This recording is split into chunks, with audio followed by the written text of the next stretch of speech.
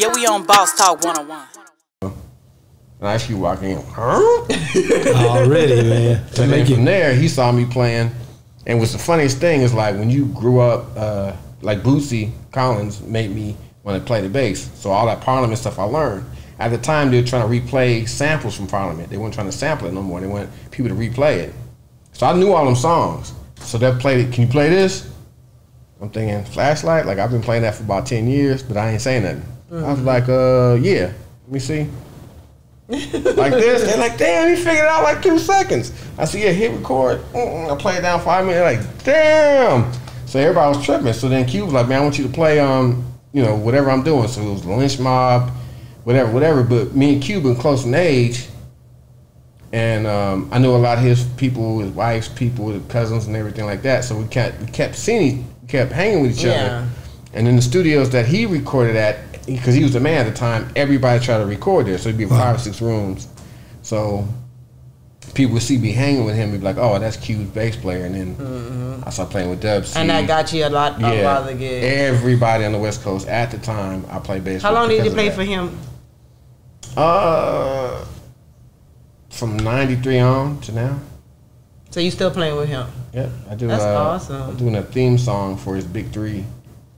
Oh yeah, basketball league. Yeah. Yeah. How was that transitioning over into that outside of what he's already been? Because to you it's just music, right? Like, so you could play, you get into it. You don't. It doesn't matter what's happening. You more into the music, right? Yeah. So it doesn't, like, it can be basketball, it can be a movie, it could be anything, but to you, it's all music. It's consistent. It's all music. Yep. Yeah. He just came to Dallas the other day promoting that. Sure did. BIG3? Yeah, he did. Because I reached out because I wanted to get him on our podcast, and I reached out, but I was not very successful. That's all right. We're gonna keep working on. Cube is usually a year behind, ahead. Oh, his planning is a year. Like, whatever he's gonna do next year around this time, he's already planned it out.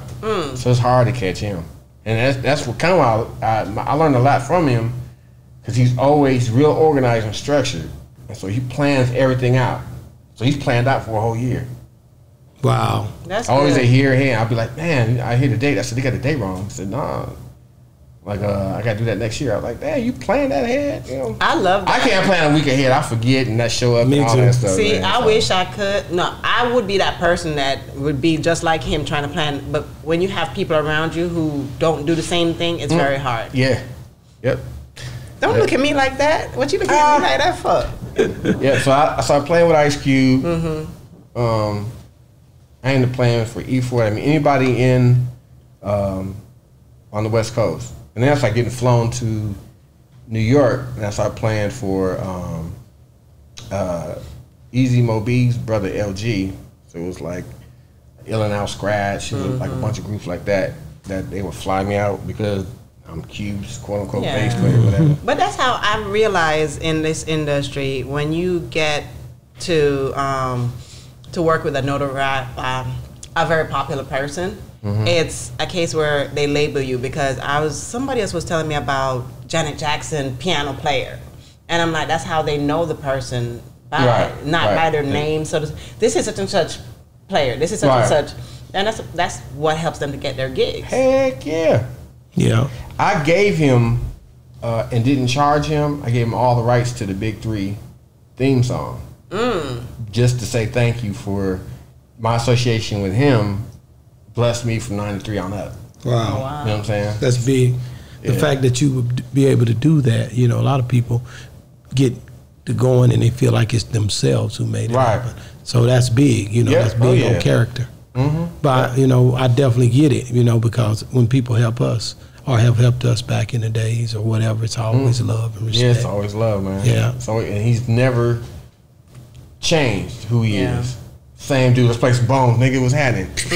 No Hollywood. He seems the same real cool. dude. He's the same. He seems he has real never. cool. He even dressed the same. T-shirt, jeans, tennis shoes. Yeah, I've seen that. You know what I'm saying? Because one thing, it says a lot about you. To me, it seems more like a brotherhood between you and him, because for the main fact that you've been working with him for such a long time. You know what I mean? Because it's hard to find people that you can, you know, really get along with, and they know exactly what you want and then they don't get too big-headed about it. You know what I mean? Because this business, I'm sure you can find a lot of people who get big-headed. Oh yeah, I got some people I really want to put on blast right now, but you know what I'm saying? Give it up to God right now. Yeah, we on Boss Talk 101.